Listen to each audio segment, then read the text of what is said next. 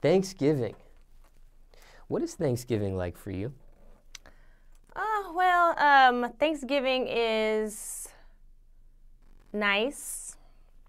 I want to do my Thanksgiving differently this year because usually I go to my mother's side of the family, then to my father's side of the family. So I have two Thanksgiving. Magic of divorce. So it's cool, but the traveling is inconvenient. I want to go and visit my sister in LA and have like a beach Thanksgiving, something different. I'm over the whole traditional auntie talking mess about your ways and stuff like that, and somebody's bad cabbage. I really just want to go and have a whole new environment. So a beach Thanksgiving. I've never heard of that. Yes. What is that? Explain. Basically, on the holidays, instead of staying at home with your family, you go to somewhere where a beach is close by, or vacation, where something you wouldn't normally do on Christmas or Thanksgiving or other holidays. Now, you said Cali. Yeah. Are the beaches cold this time of year, Thanksgiving, November, or is it warm, or is it like lukewarm? Well, last year I spent my birthday on the beach at a bonfire for my birthday, November 13th, which just passed. Last year I had a bonfire at the beach and it was cold, and it was like Duckweiler, so it was kind of cold, but it usually is that way at night. Like it's kind of brisk, but.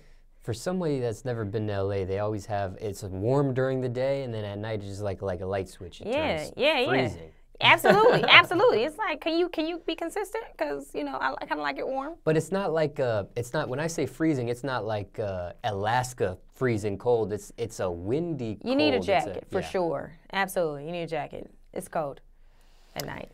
Now, okay, so before the traditional way was two separate Thanksgivings in one city? Yes. And how do you decide which one to go to first? Mom is first because Mother Earth, provided for the children, and she created the earth. You got to go to Mom first, and you go to Dad second. Who had the baby? You go to her first, and you go to Dad second. Now, that's how it's been. How many Thanksgivings has it been like that, where you have to go to two? All of them. Well, no, that's not true. Probably when like 14. Teenage years. Yeah, teenage years up to now. So that's like maybe 15 years. Yeah, 15 years. Somebody watching this, maybe they have to go to their first Thanksgiving in two separate households. Any general advice there? Eat light. Eat light, because if you get hungry and see all the food and just pack on, you're not gonna have enough space for the next family. I mean, for your the second part of your family, and you're gonna offend the second part of your family because they're gonna feel like, oh, you gonna eat at that house? You can't eat my food. Experience, trust me, you're not gonna want to have that conversation. Well, I mean, it's a lot of pressure on me just to go here, then to go there. Eat light, just get a little bit of each, and then that way you have a space for enough. Now, speaking of food. Favorite food item at Thanksgiving dinner? What do you put the most of on your plate? What do you look forward to? I like collard greens. Okay. And cranberry sauce. And who's... mixed with dressing. You're mixing this together yourself? I'm mixing the cranberry sauce with the dressing because I like a little sweetness on top of the salt. So, yeah. And whose cranberry sauce, dressing...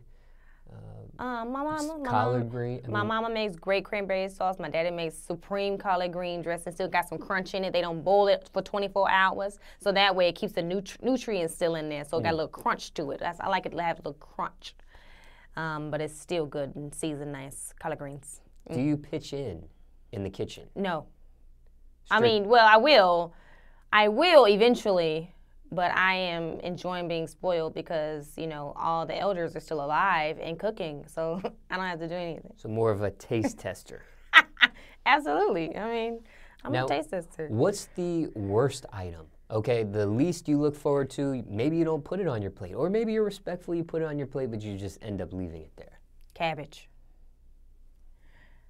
Not a cabbage Cabbage.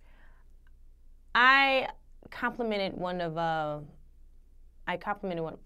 grandmothers on their cabbage one year, and the compliment they took the she took the compliment to extreme, and she's been making cabbage ever since.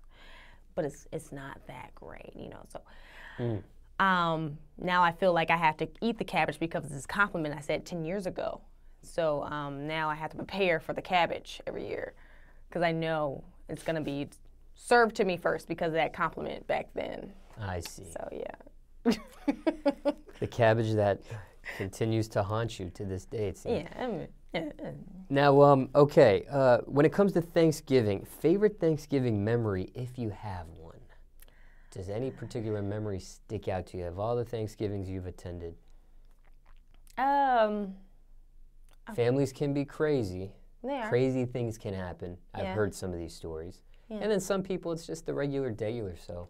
Yeah, I honestly cannot think of a Thanksgiving where I remember. You know, I really don't want to treat Thanksgiving how the stores and, you know, the merchants treat it, where they pretty much skip over it from Halloween to Christmas. But that's how I feel like, those are my memories in my brain. Like, you know, it's Halloween and Christmas. I don't have a Thanksgiving memory that like really just is just impactful. Okay.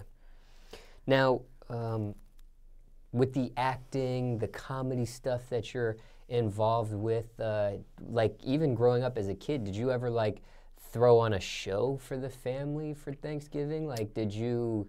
I know some kids do that. They do stuff like that. Did you ever get into that? Did you have a performance? Did you ever? Yeah, I performed, but I didn't know I was being watched. I used to talk to, well, in my house growing up, there was a huge wall mirror. It was a mirror, it was a wall that was a mirror, basically. Okay. And I would go into this mirror and talk to it every day to myself, coming to all types of characters, you know, neighbors and guests. They thought, oh, your child is, you know, a little different. But I was completely normal, you know, I was practicing for now. And I was being watched. I was in my own world. I didn't know I had an audience. So, yeah, I was performing. I see. By accident. By accident, you know. Now, on Thanksgiving, do people ever watch, like, do they turn on something you've been in? Just like to watch, you know, they sit down, you know, some people, they watch football games and stuff like that, of course. Right? Yeah. But do they ever turn on, like, the Bobby Christina bio? Absolutely. You know, like, are they watching something you've been on? Yeah, I have a very supportive family. Absolutely. My dad will turn on the recent thing that I've been on in just a split second. I just was in Bobby Christina. I played her best friend, Taylor, and he's been playing nonstop, just bragging about it. Anytime someone comes over, he turns it on. You're watching it. And then I was just in this this Visa commercial with focusing on Julio Jones. I played his mother when he was a little kid. And he's been playing that commercial nonstop for everybody to see. So I have a really supportive family. They're pretty much forced to watch it. So yeah. Now what about Black Friday?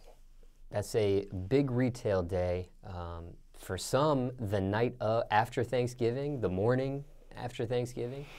Do you participate in Black Friday? No, I don't, because I don't want to fight nobody. I don't need to deal that bad. When it comes to Thanksgiving, obviously being thankful is the central theme. What are you thankful for this year? Well, I'm definitely thankful for my support system and the opportunities that are ahead of me. I'm thankful for my fans being so receptive to my comedy. You know, I had no interest in Instagram a year ago, and it's pretty much, you know, grown, and I have a following now, and people respect what I do and actually enjoy it. So it's actually pushed me more to fulfill my purpose as an entertainer. You know, I just started off just wanting to be a serious actor. Now I'm thinking about doing stand-up and doing more things in comedy. So I'm very thankful for what I didn't know and what I know now. So.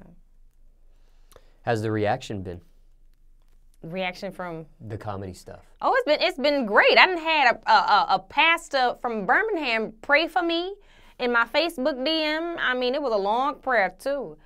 But I get a lot of supportive love and loving words, and people just taking out time to write letters and message me how they feel and how I changed their day, and they had a long day and they looked at my video and everything was okay. Like that makes you want to go harder. It feels very, very good, and it's just like, wow, I really am doing something. It keeps you going. Absolutely.